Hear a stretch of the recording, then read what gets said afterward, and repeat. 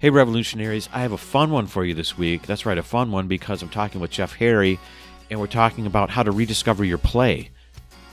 Yeah, play. Your play. How to play. Remember how to play? Oh my gosh.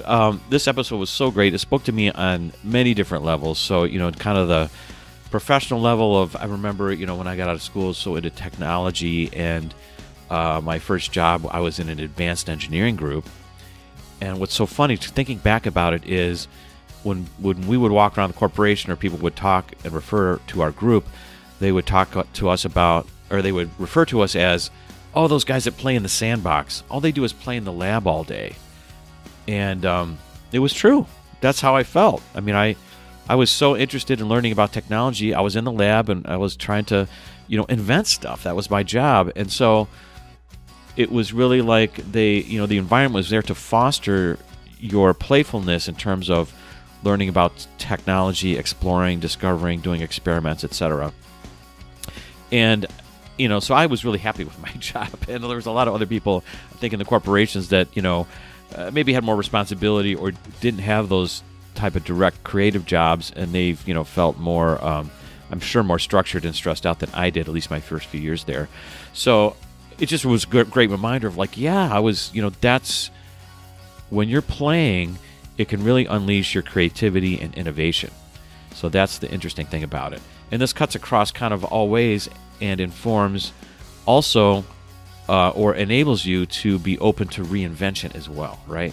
Because if you're in this creative state and you're innovating, and you might just decide like, hey, well, why don't I just, reinvent what I'm doing with my whole life, or with my career, or with my relationship. So it's pretty interesting. And we went kind of super deep on in this play concept, and Jeff even got a little bit real with everybody, sharing some one of his experiences as a young person, because I asked him like, why do people lose their play? How does that get shut down sometimes in people's lives? And so he shared a real stressful experience of his when he was kind of during your teenage years. You have to listen to the episode to check it out, but it was like, oh right, I see. But he made the decision to not shut himself down, not shut down his playfulness, and I think it really solidified his view of the world kind of going forward. And so he's like, nope, I'm going to hold on to this and share it with the world, basically, his passion for play. So really cool thing that came out of his experience. But before we get there, before I got connected with Jeff, and over the summer, I just wanted to mention this because it's kind of funny to me now. Maybe it was like some foreshadowing for getting connected with Jeff in this episode. In that, over the summer, I was working out a lot outside because I had stopped going to the gym, because it's COVID time, so got to change up what we're doing. And so I was going to the local high school track around me, and just running around the track and coming up with exercises and fun things to do. I'd run the steps of the stadium steps, which was kind of cool. Felt like Rocky or something, And, it's kind of a better workout, too, in terms of just your glutes and your thighs, etc. It's kind of good for skiing and, whatever kind of outdoor sports versus just running, on flat on the track. Anyways, little aside there. But while I was at the track one day, I was there with a friend of mine, and I don't know what got into me, but I thought, I was just feeling better, and I was more in shape, and I was kind of getting that sort of childlike, fun factor back in my life, because it's super fun just being outside. So I thought, I haven't done a somersault in ages. Like, it'd probably been 15 years probably, right? Because it's like, who just goes out and does somersaults all the time if you're not a kid, right? So I thought, I'm going to do a somersault. And I was like, I'm not even sure I remember how to do one. And I had to think about it, and I was kind of scared because it's like, I haven't like tumbled like that in a long time. And I'm like, I kind of forgot what the feeling was like. And so, but I pushed myself to do it. Anyways, I ended up filming a little video of me doing 3 somersaults in a row. And, 3 somersaults in a row when you haven't done it in a while, it gets to be I was a little loopy afterwards. It's like, whoa, man, what was I doing? But it was such a great experience, and it was so fun to remember that feeling. Like when you're a kid, even in high school, I remember I was I used to do front handsprings because I played soccer, and I was trying to learn how to do a throw-in that was a front handspring throw-in, right? Where you actually take the ball and you run up and then place the ball on the ground. You flip over, and the ball's still in your hands. And when you come up, you snap your body, and the ball will, you'll be able to have a much larger or much farther throw in. I never quite got the throw in part. I tried it a few times and almost like, cracked a rib or whatever, trying to figure out how to do the actual throw in. But I got good at the front handspring, anyways. But I hadn't done that in a while. I haven't tried that again because I'm afraid to, sprain my wrist now these days. But at least I did the somersaults. Anyways, I filmed it and I put the video on the Facebook page. So facebook.com/Jim's Reinvention Revolution podcast. If you want to go search for it there. And it was just a funny thing. I just thought I'd challenge other people to try to do their own somersaults if you haven't tried one in a while. It's pretty fun, and it immediately throws you back into that playful state. And I don't know, it might be an interesting thing for you to try to, again, kind of break up your patterns, and it might give you a different outlook on life that day. So, which it did for me. Anyways, hey, let me take a second to welcome any new listeners that are out there and say thank you to the regular listeners out there of the podcast.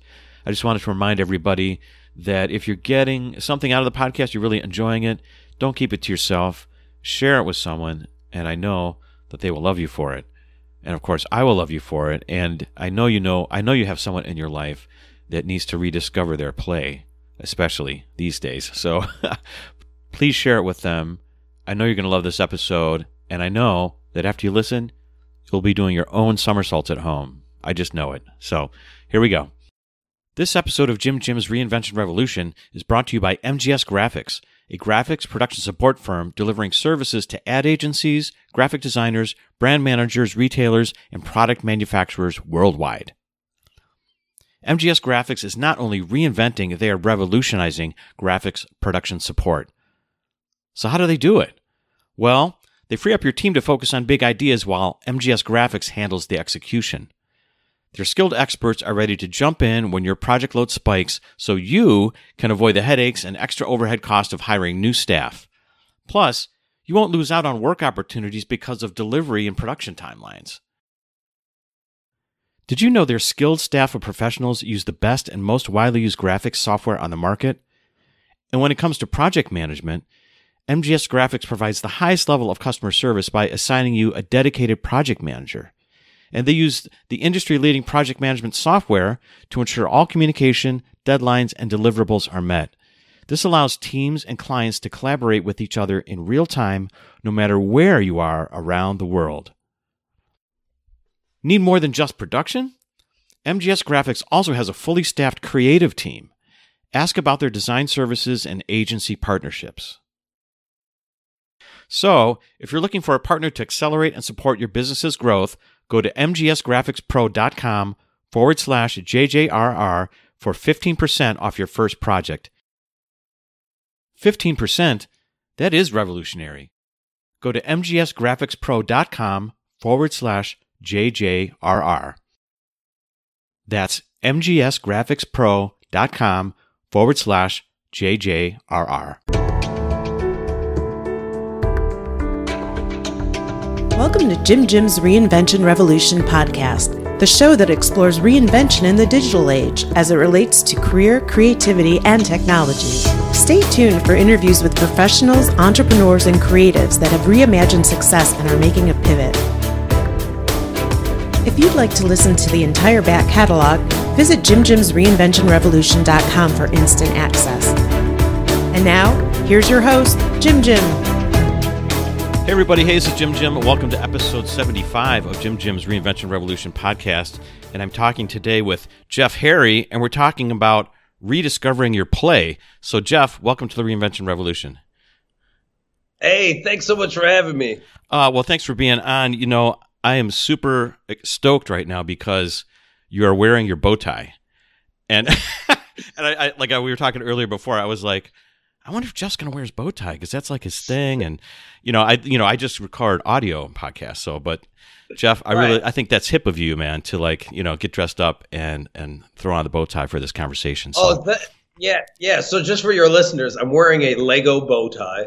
I got it from a former educational company that I worked for, but I wore it on a dare for one of the first times I ever went to like a really serious conference. Oh, okay. Because I realized all the other conferences I've been going to, everyone was dressed up, in their professional wear and acting all serious and be like, I'm a serious adult and look at me and look at all the. So I was like, everyone's wearing a costume. So why not I wear a costume? I'm going to wear my costume is going to be this Lego bow tie. Right. And what was crazy was I had such a better experience when I wore it because it gave permission for other people to nerd out with me and tell me about like their Lego experience or Game of Thrones or whatever nerdy thing they wanted to talk about.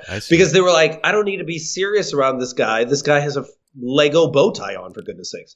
Right. Well, what's the genesis or the origin of the Lego bow tie or bow tie of your thing? Like, were you just always into bow ties as a kid or something? Or no, actually, no, not at all. It was so the former educational company that I worked for, we taught kids engineering through Lego. I see. And we just started making these bow ties and giving them away to people that we found that were super nerdy.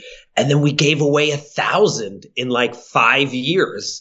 And we got it on every continent, even Antarctica. Really? So, okay. Yeah. So it was like I would carry like 7 of them around with me in a conference. And when I met somebody that like was super nerdy or vibed or was like, I need that bow tie, we would just hand it to them. They'd be like, what, do you need something? You need some money or anything? And I was like, no, dude. Or this is something that's interesting for your listeners is like, a lot of people are like, oh, when you pass out business cards to people never respond.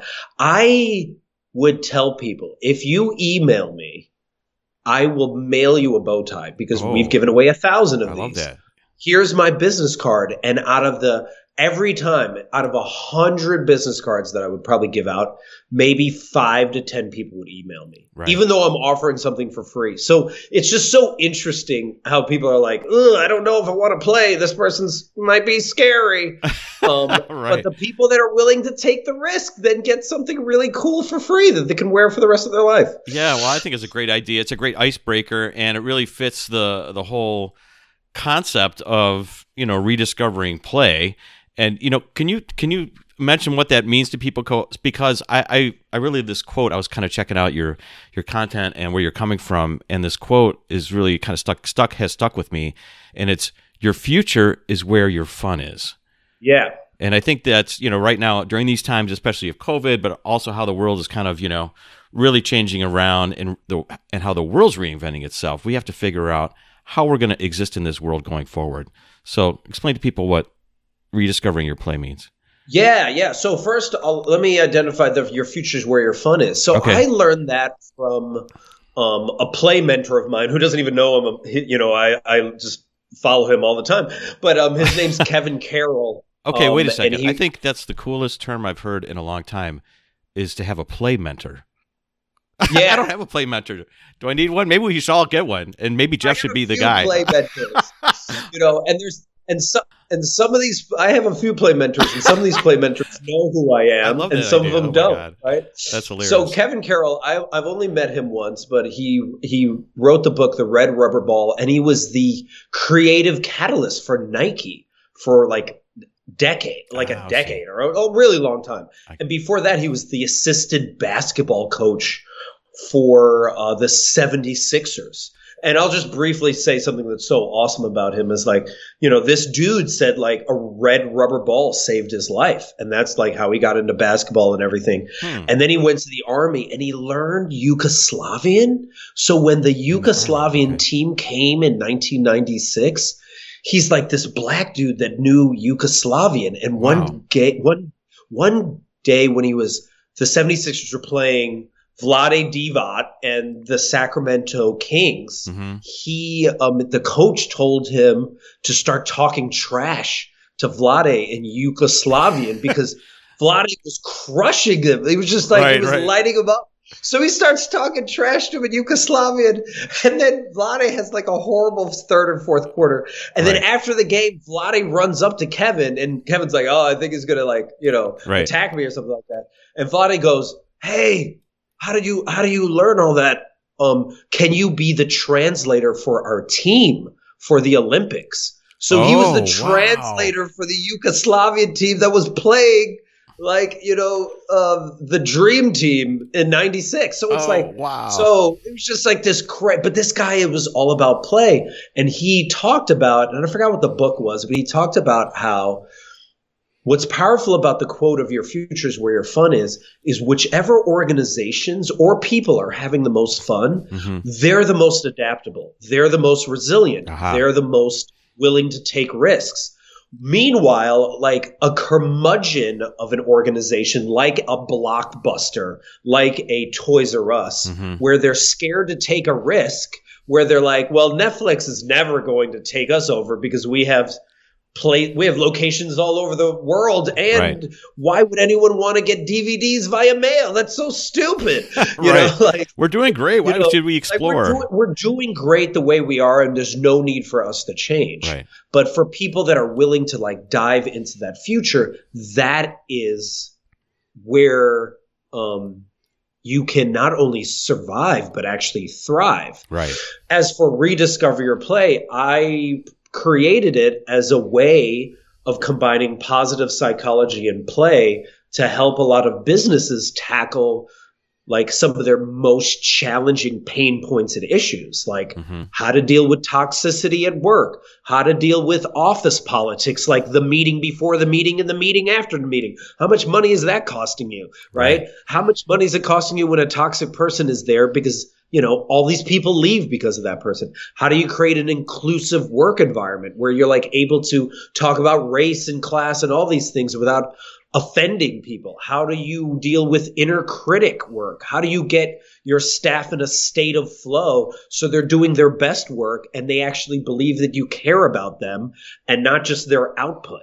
Right. So I created that just to tackle this because I realized that a lot of companies claim that they're playing, but they're not at all.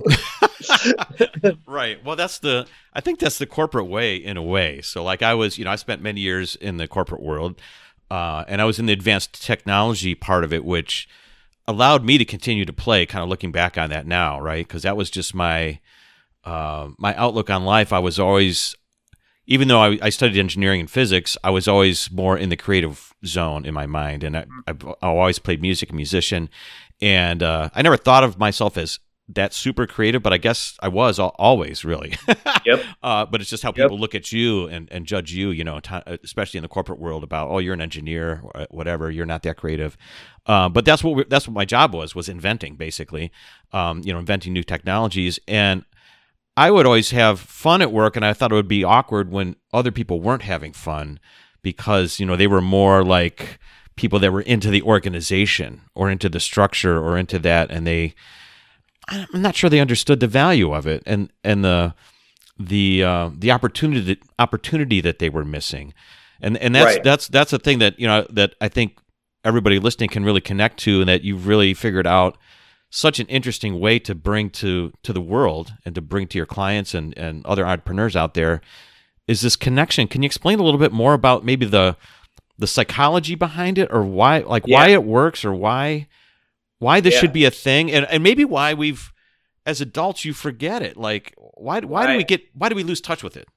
So I'll dive into all of that. First off, we have to understand that we are at work. If you're working 50 hours a week and you're working 50 weeks out of the year, that is 2,500 hours. And we only have I think 8,670 hours in a given year. That's right. Yeah. 24, total. So if you're going to be at work for almost almost going on a third, I mean, between a third and a fourth of the time, why wouldn't you focus on having a little bit more fun while you're doing it? Right. What are we doing? If we're, so then let's talk about some of the brain science behind it. When you're in a state of play, when you're in a state of flow, what happens actually is typically your brain or your prefrontal cortex is in a beta state, right?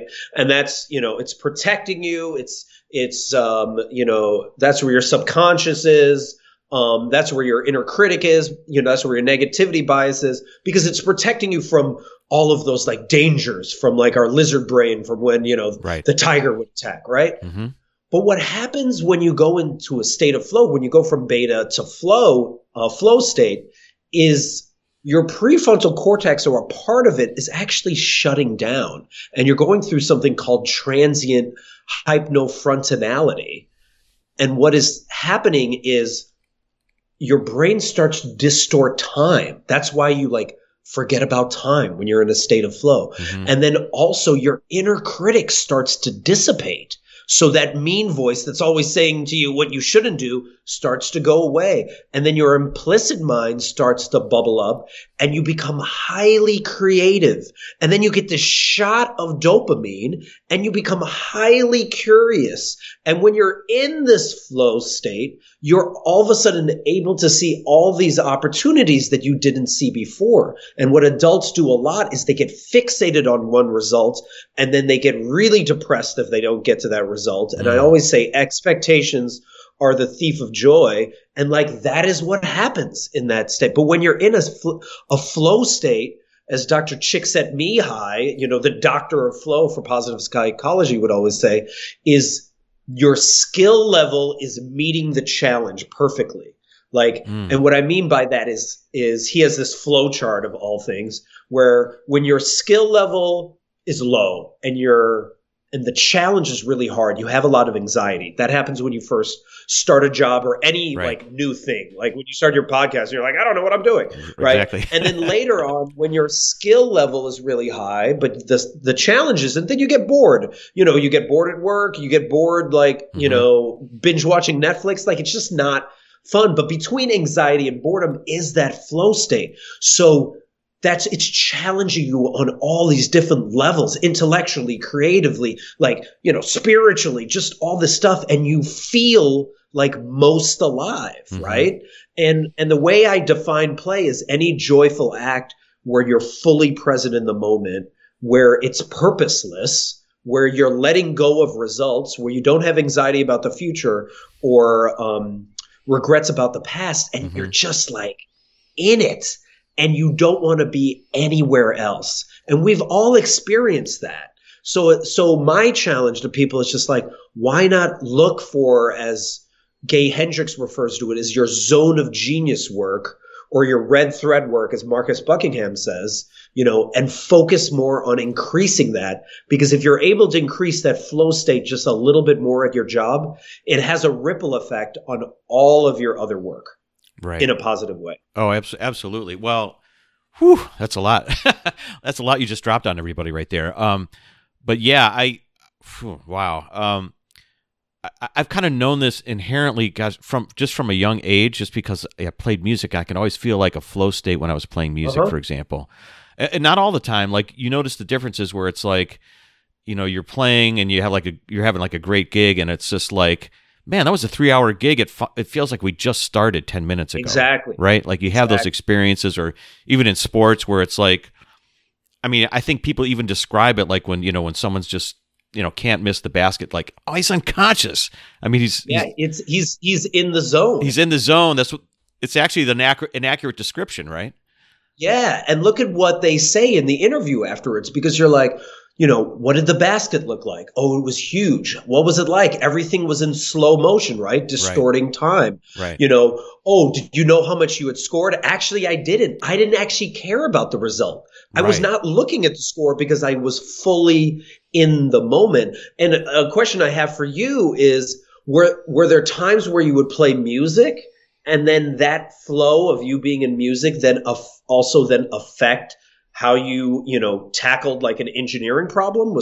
Did you feel some connect with it? Because that's a good question. I don't know if the flow state necessarily affected it, but I have thought over the years and actually observed over the years that I do approach things a little bit differently, and I'm able to connect things in a better, clearer way than other types of engineers. Like some engineers are super left-brained, super brilliant. Really brilliant, whatever. But oftentimes they miss the connections of how to actually sort of, get out of that paper bag. Like if you Right. point them in this direction and it's a super hard problem, they can use their massive brain power to solve it, but knowing the right direction is difficult for them. It's like it's Right. a little bit hard to describe, where that's a little bit easier for me. So That's interesting, because I feel like what you've done by simply playing music and then also doing this other work, right, is you're finding some like synergy between your left brain and right brain. Right. And you're doing it all by playing. And when you were playing music, you weren't thinking like, I'm going to play music so that I'll be better at engineering. Right. You were just doing it because it was fun. But look at the benefits it has on all the other work and creative outlets that you explore. Oh, certainly. Yeah. I mean, I keep realizing it about myself, like every day now. Like, for a while I would get frustrated thinking like, why can't they see this? It's so obvious. The solution is so obvious. We need to go this direction, or we need to put these three things together. And a lot of, my colleagues would not be able to see it. Then it's like, weeks later and arguing, and then, they finally come to the resolution. It's like, why is this so clear to me and not clear to them? And these are people that I really respect and are super, super brilliant. I mean, it's kind of you just understand. It's like, oh, this is it's just sort of a vision thing or a personality thing. It's just like you realize there's something going on there that's a little bit different. But well, and then the other question that you had was like, what happened? What happened to adults? Why don't we play that much, right, exactly. Right? So diving into that, I mean, first off, there was a moment when you left the playground as a kid and then you never went back. And it's so sad, like that's just like, oh, what was that? And you didn't even know that was going to be your last time at the playground, right? And this is why I encourage and I encourage some people, go back to the playground, go on a swing set sometime. But, but the bigger thing, and I think we have to have a lot of compassion for ourselves as to why we don't play enough or why we don't embrace our weird, nerdy self enough. And the easiest way of answering this is 148,000 no's. There was a study done by this. There was a study done by this professor who found that by the time you're 18, you have heard the word no at least 148,000 times. Okay. So then, on top of that, of you hearing no so much and hearing yes very few, like under 10,000, right? Then, you grow up your whole life where people are shitting on you all the time. You should do this. You should do that. You should major in this. This is the job you should do. Right. So you're getting shit on by your parents. You're getting shit on by all these adults. And then you go to school where you're told to raise your hand all the time. You're told to ask permission all the time, and then when you're not in school, you get social media as well as just regular media that's telling you you're not enough. And then anytime you try to be yourself, you're told you're mischievous. You're told you're being too much. You're told you're too weird. Like, oh, you're like said all. So it's such a revolutionary act to embrace your weird, right? It's such a rebellious act to be like, yeah, I'm going to ignore all of the societal norms that are telling me to be normal, which is so boring, by the way. Right. And no one that I've met ever really enjoys normal. And just be you, like just embrace your nerdy you, to do something simply because you want to do it, and I commend anyone that is willing to do that, like you starting your podcast or me making videos or someone that writes a blog post or, like just puts themselves out there in a way that is vulnerable, but also is like, hey, look, I'm weird and I don't care. Well, I like that. And you know what? I think I got over the years, I got a lot of that from playing music, because when you play music, you're always around a lot of weird characters or people that are more willing to embrace their weirdness, I would say, right? Right. A lot of musicians can be super nerdy and weird and funky and dress a little bit strangely, not of the mainstream. And I always lived I've always lived like 2 or 3 different lives, my engineering corporate life, my music life, and my sports life or whatever. I mean, I enjoy kind of going between all these different groups, but now I realize kind of the value that it gave me, it still gives me, in order to like kind of changing speeds or changing lanes all the time, keeps the creative juices flowing, keeps me feeling younger in a way or something, No, totally. Just because, I used to hang out with a lot of stand-up comedians, and they are just like, I'm not growing up, right? Like their whole goal Right. is to call BS on normal stuff and being like, that's stupid, So it's great Right. when you hang out in these different worlds that are challenging the status quo, because, when I've talked to people, or certain clients, and they're like, yeah, I'm struggling. And I'm like, wait a minute, who are you trying to impress right now? I love to ask that question, because I'm like, if you're trying to impress somebody that you won't care about in a year, kind of like when you were in high school and you were trying to impress the cool kids, you're Right. like, why am I doing that? Anyone that you're trying to impress should be your loved ones, but your loved ones love you anyway, so they don't need to be impressed. So the only person you should be trying to impress is yourself, right? Right. It's like, so, and I think so much of the keeping up with the Joneses and being like, oh, what is this person doing? Or what kind of car are they driving? Or, oh, they got a promotion, so I got to get a promotion. Right. Like that rat race is just so dull, and then having boring conversations like, what do you do for work? What is your job? That's not even, it doesn't even express who you are. Right. Right. Right. Why are we asking such mundane questions? The questions I love to ask people, especially when I'm at conferences, I'm like, what mischief are you causing? What trouble have you caused recently? And they're like, excuse me? And then I'm like, yeah, man, what kind of tables have you been flipping? And then someone will be like, actually, you want me to tell you what I do? Or like, what's the nerdiest thing about you? Right. I want to know that. Right. I care more about that than whether you're an accountant or not, or especially if you don't even like your job. Right, because I was going to say your job could be just a random consequence of just, whatever, I just ended up there, but it's not really who they are, Yeah, so then you're talking about what do you do for a living, what the weather is, just all these boring conversations that none of us want to have. Let's actually have a real conversation about how weird and nerdy we all are.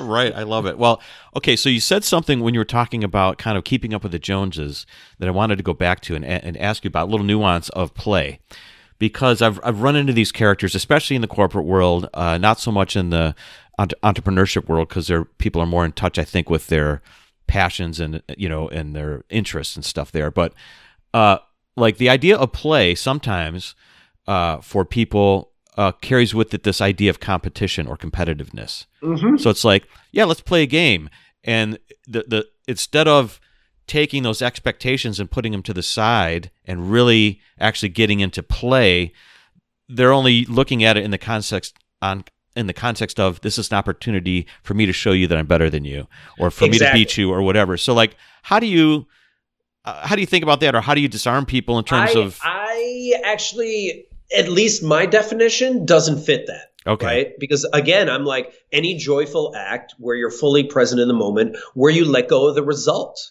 Right, exactly. And if you're playing basketball and you're diving on the floor because you're like, I got to win this intramural game, Right. And you're just like, why you play? You are way too into this game right now. And your ego is connected to the outcome of this game. Right. Then I don't know. I don't think you're playing. I don't think you're playing in the truest sense of play, because your value, you're measuring based off of the result, right? Right. It's the same way in which, my friend Angie Cole taught me about how a lot of people attach their self-worth to their productivity, or their self-worth to their net worth. How much money do they have in the bank? Right. And it's just well, how's that working out for you? Because what happened when 2020 happened and everyone was in quarantine and you couldn't produce at the same rate? Right. Are you not as valuable as much anymore? Let's challenge that notion. Oh, you don't have, $4 million in your bank account. Are you not valuable now? Is everyone else that has that better than you? Is that really what you're talking about? And then it kind of ties in with a term I coined called affluent deadness. Yeah. I know a lot of people that are affluent. I know a lot of people that have a lot of money, many millionaires, people that can travel the world 10 times over, that can buy whatever they want anytime they want. Right. And for not everyone, but there's a surprising majority of people that I meet that are quite affluent in that way, that have deadness in their eye. And when you look at it, you're like, are you not having fun? Like if anyone should be having fun, it should be you, right? You have it all. And what I instead notice them have, they either have paranoia because they think they're going to lose all their money, or they have jealousy because they don't have as much money as somebody else. They might have a net worth of 5 million, but someone has a net worth of 5.5 million, right? Or whatever BS that is. Or the worst is they look bored. Like they thought they would be happy when they got everything, and they're not happy. And then what's the craziest part is I know some of them that then post on Instagram being like, look how amazing my life is. And, I'm the best.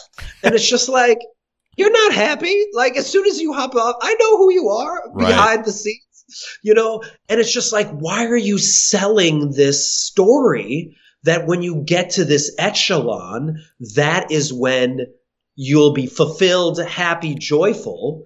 And then why do so many of us buy into that, or like striving to get there to this rich affluency, only to be disappointed when we get to that place, right? And instead, I challenge people to be like, how can you be affluent in a social context, like have deeper connections?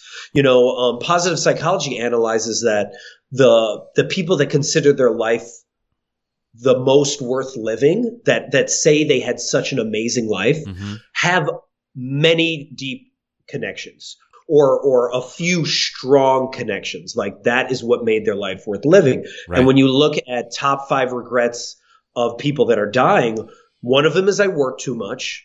And then the second one was I tried to people please and I tried to impress so many people that I really didn't care about. So like, let's learn from the dying and not make the same mistake and actually be fully present and enjoy what you have right in front of you. Well, that's funny because what'd you say, your affluent deadness? Yeah. I've thought about this many times, and I've experienced that with a lot of the characters I would have run into, in my corporate days when I was working for much bigger companies and not on my own. And I kind of always thought about like, is that like, because in order to kind of exist in that world, you kind of have to go to their cocktail parties and go to the Christmas holiday parties, and it's like, these aren't the people I want to hang out with because it's not fun. It's not fun. There was no fun, like there was no joy sort of there. They all were kind of doing it. Those are the worst parties. Those are the worst parties. Right. How can you have so much money and run such boring parties? Right. It's because everyone is trying to not make a mistake or not look stupid. Right. And it's just like, dude, this is just so ridiculous, right? It's just like, loosen up, man. And if you're not going to loosen up, then give some of that money away, because I know a lot of people that would have a lot of fun with all that money that you are squandering trying to impress each other with. Right. Yeah. I always think about it. I say this to some of my buddies sometimes. It's like, because I've been in all these environments, like super affluent environments and just regular, just musician jams where it's like all these people have no money, but they're having the best time and the best life, really. And I always say, like, sometimes when the money shows, the fun goes down. Yeah. So it's sort of like, when a certain club becomes popular and all of a sudden it's like the red velvet ropes go up and they start charging $20 to get in, the fun goes down. Now that appeals to some people because they want to be seen, they think it's going to work for them or whatever, but the actual authentic connection and fun of the environment goes down, and I can't explain why, but it does. Well, if you think about it, is because what happens is all of a sudden your ego takes over, right? And then it's all about impressing others. And the reality is you're never going to get enough likes to be loved. You're never going to get enough followers to be loved. You're never going to get enough money to feel like loved and fill that void that you have. Right. And I even think of like my family in the Philippines. I have family in Manila.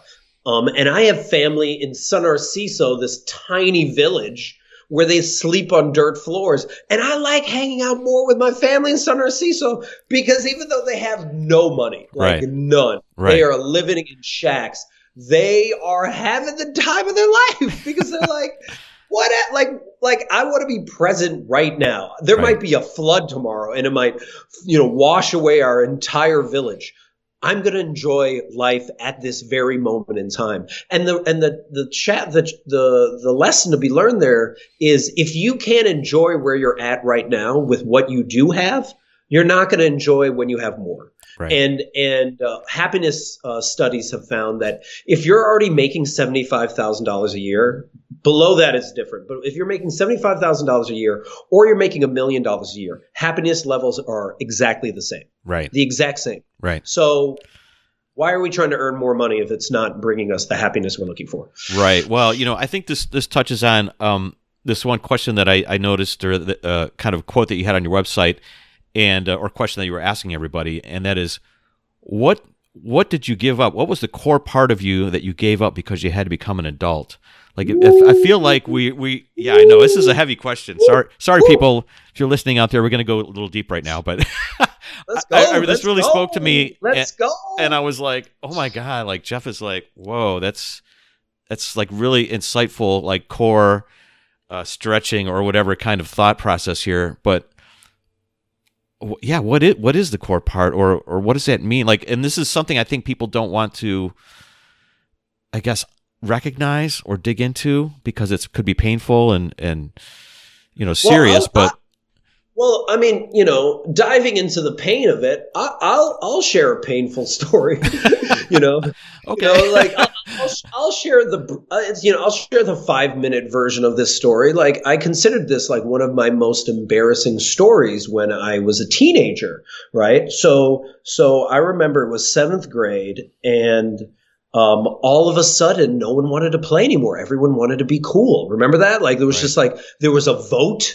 And like they had voted who were the cool kids and who were not, right. And I didn't get a mail-in ballot, so I was like super pissed off because I didn't get a say. And I remember like asking my friends, like, okay, well, what do I need to do to get like to belong, basically? Mm-hmm. And I'm this black Asian dude, this black Caribbean Filipino dude in this predominantly white suburb of Chicago. And I remember, one of my friends being like, yo, if you want to get girls and you want to date, you're going to have to get bangs. And I was like, what? And he's like, bangs, the bangs that hang over your eyes. And I'm like, I have a fro. Like, I have that's not happening. Microphone, dude. Like, what are you talking about? And they were like, well, that's what they have. So I remember stealing my sister's Vidal Sassoon mousse and pouring so much of it in my hair that I would shove it down and make a frozen bang that would cover my eye, right? This is a lot of information, Jeff. Wow. That's a lot of information, right? This is great. Right? But then what happened was by 5th period, the mousse would dry up because that's what happens with mousse. Right. And it would turn from a bang into like a raccoon's butt that's like coming out of my forehead as I'm talking to ladies. And I was like, hello, ladies. And they'd be like, ew, gross. You're so gross. Right? So like I'm trying to gain all this acceptance. And then I remember it was like the party of the year. It was like this pool party. It was really big. Mm-hmm. And anyone was going to be there, right?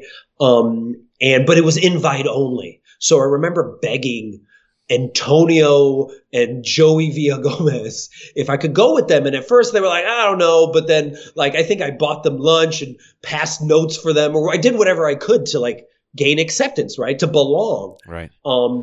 And then the night of the party, I'm like actually going. Like I'm in the car with them. I'm like singing. I'm like, I'm going to the pool party, Like I am amped, dude, right? Right. I got my Z Cavarici shorts on. Goodness. I poured Jacquard Noir all over my body, which is so gross. And then I remember getting out of the car, and this was 20 feet before the entrance. Mm-hmm. And we are like doing that 90210 walk, like, with a towel over, throwing the towel over. I'm just feeling so cool. Right. Mm-hmm. And I remember, I think it was like Ron and Brian and a bunch of people were in front of the party. And they were friends of mine and they weren't being led in the party. And I was like, oh man, this is really exclusive. Right. And then I remember someone saying something to them because they got into there started to be a scuffle, like a little pushing and shoving. Okay. And I'm 10 feet from the entrance. and then someone says to them, "Get the fuck out of here. We're not letting any niggers in this party." Oh my goodness. Yikes. Yeah. And when they said that, I was like, I just felt like this gut punch, man. Right. Because I was like, wait a minute, like I'm black, like I'm a nigger, like am I not going to be allowed in this party? And that's all I wanted. All I wanted to do was belong. Right. Yeah. So I remember getting there like 5 feet away, and I feel like water has filled up to my knees and just froze. And I just couldn't move. And Antonio looks at me, he's like, "Come on, it's no big deal." And I'm like, "It is a big deal, dude. Like, I'm not going to get let in. Right. I don't even know how to get home from here, And then I remember we get up to the front, and they look at Antonio, they look at Joey, and then they look at me. And they're like, "Is he black?" And then Antonio's like, "No, he's Latino." And Wow. I remember just thinking like, don't say anything. Don't say anything. Right. Don't say anything and you get in. Don't say anything and you get in, right? Right. And then someone nonchalantly just goes, "All right," and just nonchalantly. And it was, for them it was nothing. But for me, it was like everything. Like I finally was getting accepted. Right. And I first felt this like wave of relief as I walked into this pool party. And then I was thinking it would follow with all this, joy and happiness. And instead, I felt like I left all of myself out there. Like I felt like I abandoned myself out there. Right. And like there's 50 people at the party, everyone's talking. It's like one of those cool parties, right? No one's in the pool, no one's playing. Right. And I felt just such shame, dude, and such like a rejection of myself. And I remember going into the pool and just like sinking into the pool and being like feeling like that was the loneliest I had ever felt. Like in my life up until that point. Right. And I remember making a pact with myself that day. Like, I am not gonna try to be cool and compromise who I am. So after that, I stopped trying to like wear all the clothes and the cologne. And I remember going into my basement, making up really stupid games and playing them by myself. And then some of my friends found out I was doing this and was just like, "Oh, this is one safe space where we also don't have to be cool, where we can just hang out." Right. And I started just doing that. And I do that now. I still do that work now. I create safe spaces for people to be themselves. So for me, I learned it really early on in that experience of like, that is what happens. You gain everything, meaning you gain the belonging and the acceptance and everything, but you lose everything of who you are. I see. Oh, and I was like, that's interesting. I don't want people to do that or feel the need that they have to do that anymore. So so this is interesting because some people talking about losing a core part of themselves, some people have that experience and they are not strong enough. I'm not sure that's the right word, but they're not, together enough at that time as a young person to reject it. And they kind of live their life for the next 20, 30 years without that core part of them. And this is why play can help you get back in touch with that core part. What was it about you that at that time you rejected that idea right away? You said, "You know what? I'm not going this direction. I like where I'm at. I like who I'm going to be." Well, I think it was just because it was so painful. And I was just like, this is not fun. At the end of the day, I just want to do things that are fun and enjoyable where I build connection and rapport with people by playing. Right. I build trust by playing. So when I was sitting there, at that party being like, no one cares that I'm here. I could leave. No one would care. Like, there's no play here. So why am I here? Which is like, this is just not enjoyable. So, what I think I would challenge a lot of your listeners, and this is a really interesting process that people can do to figure out, again, where their play is or who they are. Mm-hmm.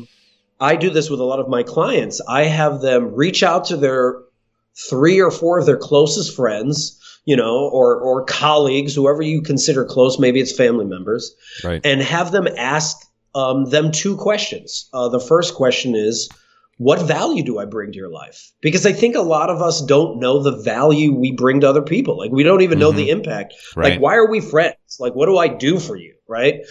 So asking them, what value do I bring to your life? And then the second question, this is a more interesting, playful question, but it's like, when have you seen me like most alive, like most excited, like most joyful? like most playful, you know, like most present. Like, when have you last seen me like that?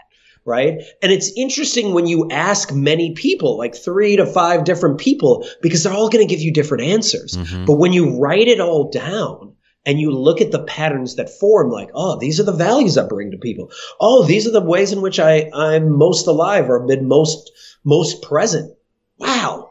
How come I'm not doing more of that? I should just do more of that. That seems like, and just following that curiosity. And then you're able to, like, again, rediscover something that you already knew existed. Like, we have all the answers that we need. We don't need anyone to tell us the answers. We just need someone to remind us maybe once in a while of what our song is and have us play enough in order to rediscover who we are. Right, exactly. Yeah, you got to kind of just listen or look inside a little bit sometimes. Well, you know, wow. I love those 2 questions. I'm going to try that on myself, I think. Yeah. Because it's like, yeah, it's just, you know, the more I get into kind of redefining myself, reinventing myself, looking at the world, how it's being reinvented, it's just something that we have to continue to stay on top of, I think, because you can get down these just ruts and channels that just really, and then life goes by too quickly then, and you sort of, you know, you're missing the opportunities and valuable things that you could be adding to the universe, you know? I agree. And the other part of it is, like, you know, let's just break down reinvention, right? Like, how have you had to reinvent yourself in 2020? You know, there's a lot of people that had visions of what their 2020 was going to be. We all had, you know, dreams of, like, I'm going to travel the world. I'm going to speak on all these stages. I'm going to get married. My life is going to change because it's 2020, right? Yep. That number. And then you had to let go of all that.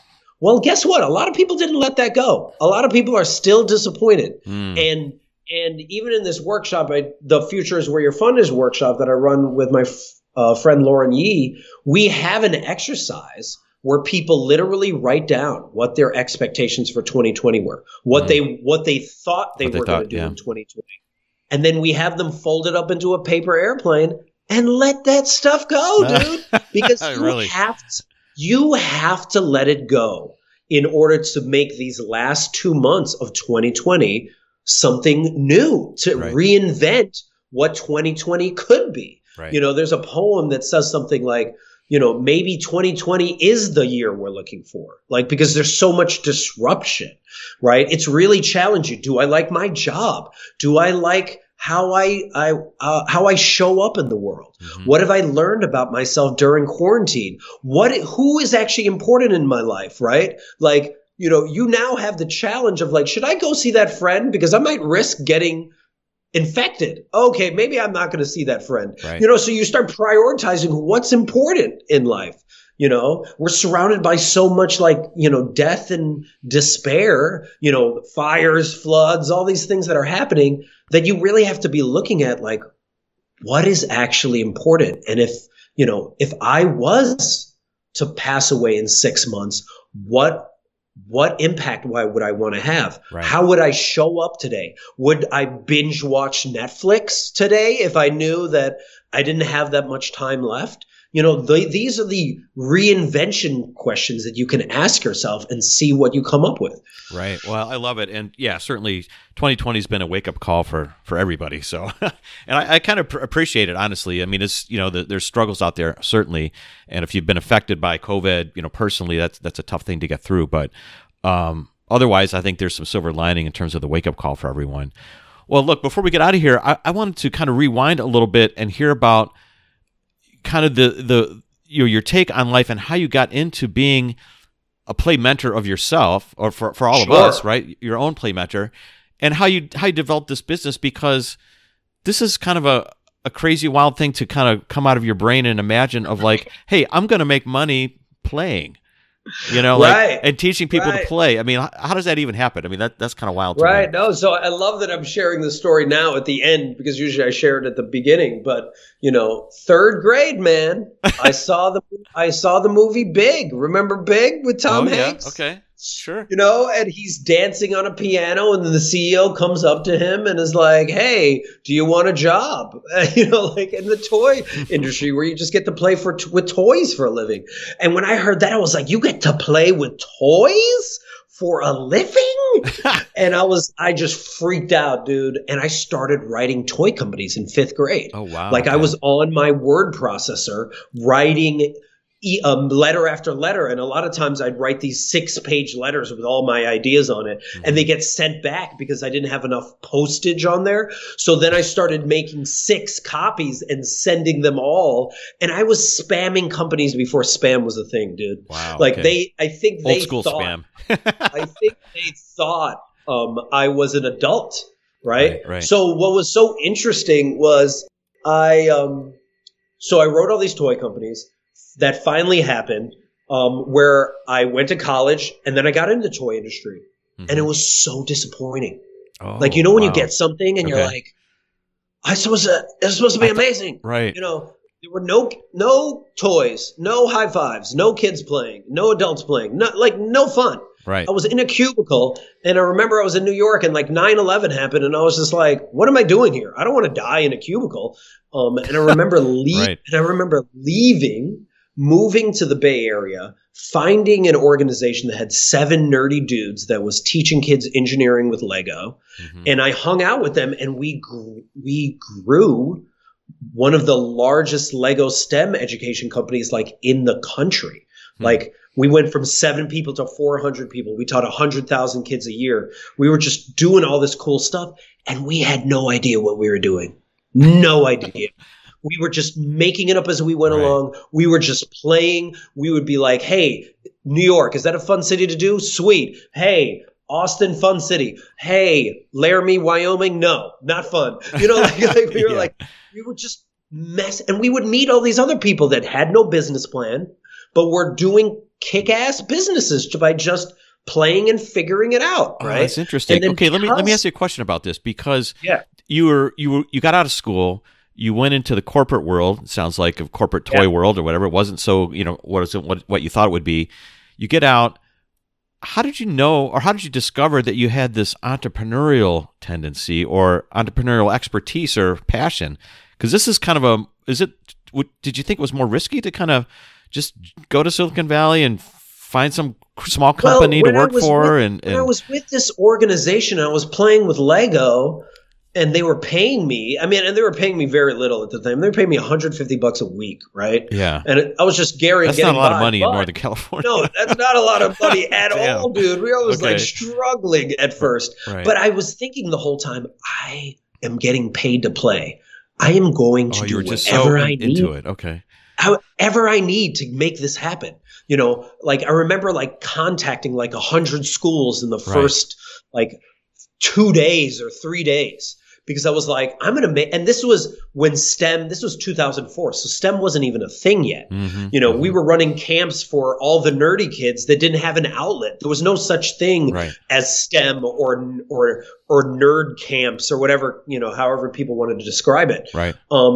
So when we grew it into this huge thing, and then like Lego started to pay attention to us, and we started partnering with them, and we were doing a tour with Lego, and then Silicon Valley noticed us, and they were like, hey, do you do team building events? And of course we were like, yes, of course we do. No, we don't. We don't know what we're doing, but we just say yes to everything. You know, that's how we do it. You know, that's great. And then what would happen is like, I then ran team building events for like the next like probably 8 years with this organization. And I was in the Facebooks, the Googles, the Adobes, like, you know, all these different, or Clorox, all these different organizations. And I noticed what I said earlier. It's just like, they have the posters up that talk about motivation, talk about taking risks, talking about creativity. Right.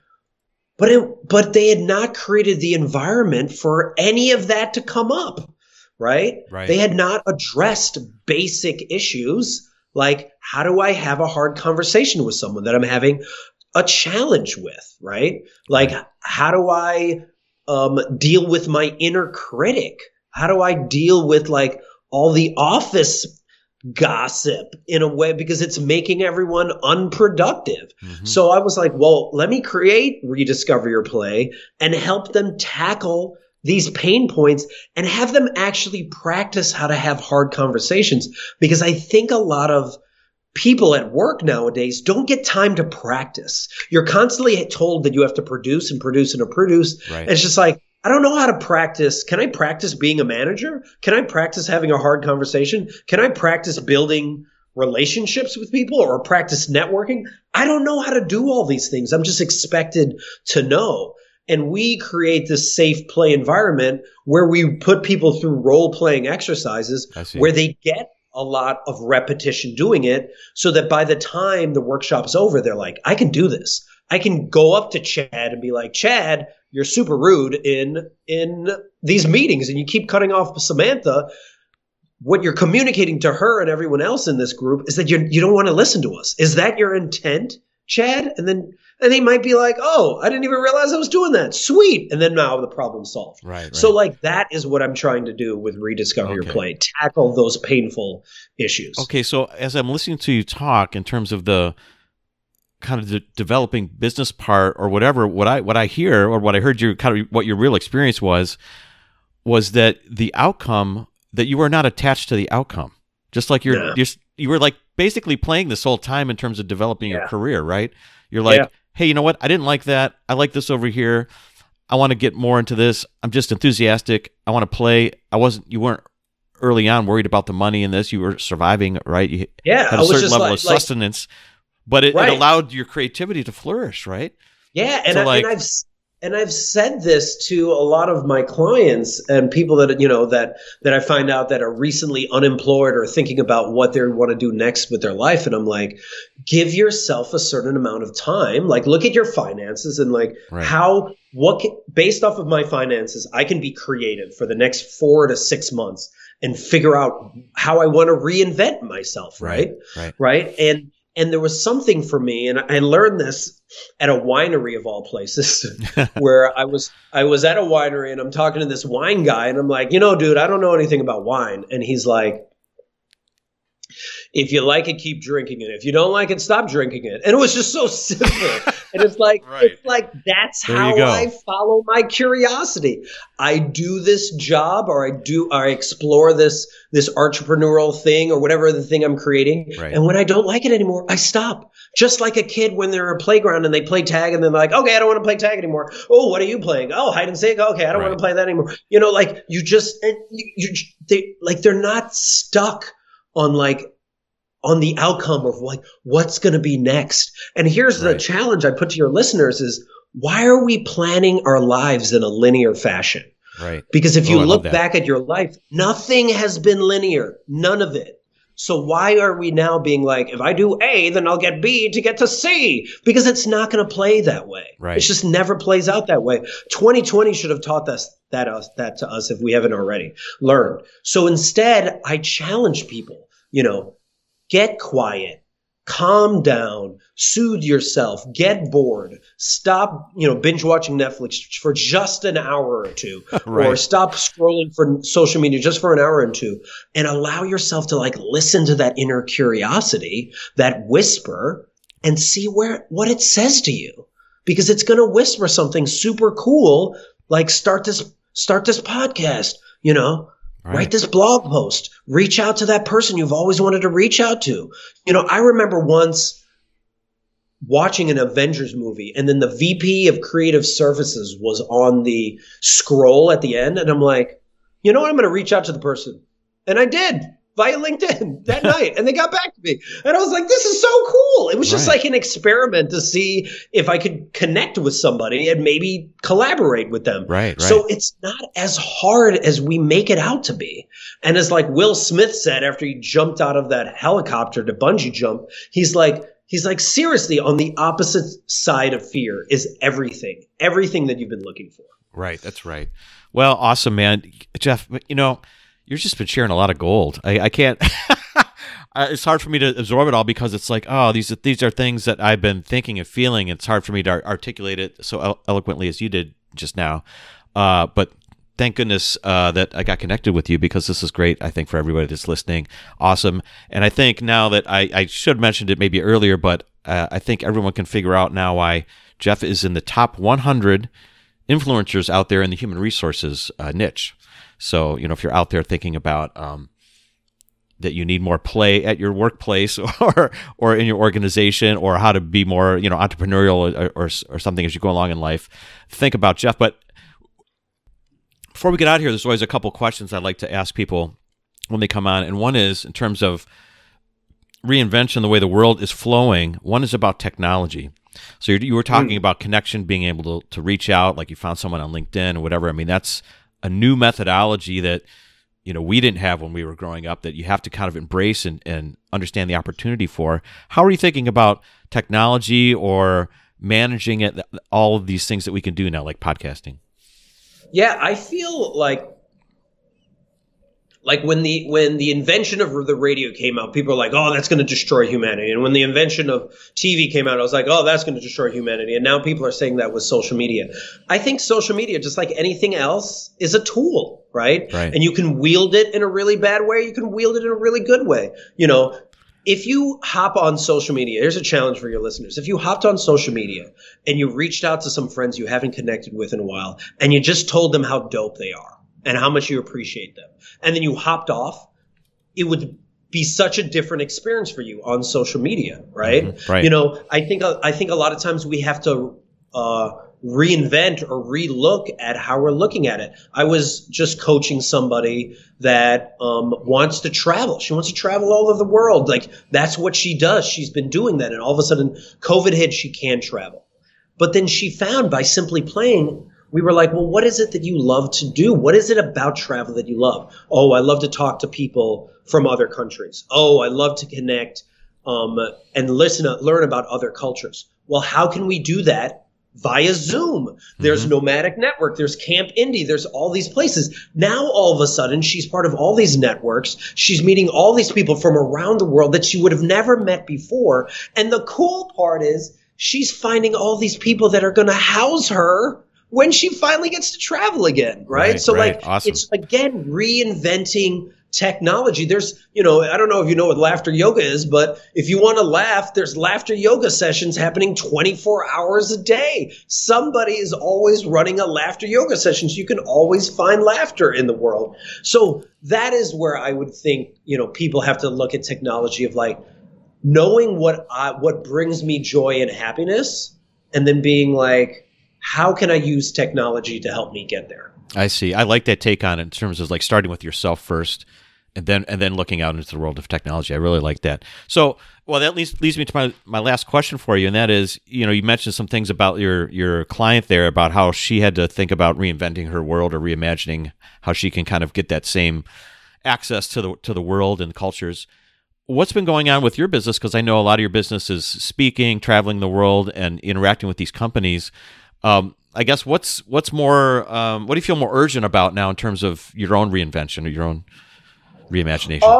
Well, in many ways, it wasn't as much a reinvention for me, but it was like, ooh, could I pull off these like super connected workshops via Zoom? I don't know. Let's try it. Okay, yeah. It's just this curious nature of like, I'm about to run a dealing with toxic people at work workshop for, I think, the Department of Homeland Security in a couple hours. Okay. I don't know how it's going to go. Like, it may be cool. It might not be. I don't know. Like, this is part of the experiment, right? Of just being like, let's see what happens. So for me, it's more if there's anything that I feel like I've had to reinvent myself, and I love this from Elizabeth Gilbert, is she says she's never seen anyone go through personal transformation that hasn't first gotten tired of their own BS, right? Right. And there's like, I remember in March, I had not made a single video, right? And I was like, I don't have time. Oh, it's so awkward. I have to look at myself on the camera, blah, blah, blah. And then and then COVID hit. It was just like, guess what? You have all the time in the world. Right. What are you going to do now?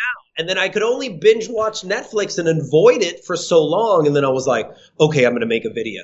And then I've probably now made like I don't know, 50, 60 videos, a bunch of TikTok videos. I learned a new way of playing that I didn't realize, where like I make a really stupid TikTok video to start my day, and then it positively primes the rest of my day. And I see the rest of the day like play, because I start with play. It's kind of like you playing music to start your day, and then you see everything like music, right? And it reminds me of what my friend Desiree asks me, where, she asks this great question at the beginning of her day whenever something good happens. She asks herself, how can it get any better than this? And she doesn't ask it with yearning, but with curiosity. How can it get any better than this, right? So like, how can it get any better than this? Oh, I got to hang out with my girlfriend to wake up. How can it get any better than this? We are now talking. Ooh, how can it get any better than this? Later on, I'm doing this for the Homeland Security. Oh, how can it get any better than this? Then I get to like brainstorm with my friend Lauren about this crazy video we're going to make for this organization. How can it get any better than this? So like stacking positive priming moments, and you can change the rest of your day and potentially change the rest of your life by simply recognizing that, and also recognizing that thoughts usually last between 9 seconds and 90 seconds. So if you have a bad moment, you can let it go. You can let it go off into the wind, or you can choose to ruminate. But if you choose to be curious, choose to like embrace your nerdy self and who you are, choose to follow your inner curiosity, and choose to play more. And you'll be so much happier that you made that choice. I see. Oh, well, dude, I love it, man. And, I like the priming idea. I'm actually putting together a priming guide, which I've never mentioned this before on the podcast, by the way. So whoever's listening today, because of Jeff, gets to hear this. I'm working on it right now, trying to put together like some simple ways to kind of prime yourself for reinvention, because I think people think about trying to reinvent themselves or trying to change or trying to be happier or whatever. And intellectually, we know all these things, but that's not how you get started, right? You got to get back down to playing and changing the way your brain chemistry works and all those kind of things. So priming idea is awesome. So, well, Jeff, it was great having you on the podcast today. If people want to continue to play with you, where would they go? Where would you send them? How would they get in touch? So you can find me at rediscoveryourplay.com. Okay. Or you can find me at the handle Jeff Harry Plays, JEFFHARRYPLAYS. And I'm on like everything, TikTok, YouTube, Twitter, Instagram, Medium, at that handle. And, if you come to my website, I have a bunch of play resources that you can just like check out. And then, reach out to me. Let's have like a 20-minute call and figure out how we can help you rediscover your play and do some dope stuff in the world. Right. I'm with you, man. I'm on the vibe. I'm on the wavelength. So thanks so much. I really appreciate it. Thanks so much. All right. Thank you for listening to Jim Jim's Reinvention Revolution podcast. If you want to hear more, join our mailing list at jimjimsreinventionrevolution.com. See you next time. And remember, the revolution has just begun. So dig in, embrace the process of reinvention, and start realizing the success you've always dreamed of. Hey, revolutionaries, if you enjoyed today's episode and today's guest, let them know by commenting on their Facebook page, finding their Twitter handle or Instagram feed, and letting them know you heard them on Jim Jim's Reinvention Revolution podcast, and tell them what you got out of the episode, what you really liked, or how they inspired you. I know they would get a kick out of it and will help others find the same value that you found.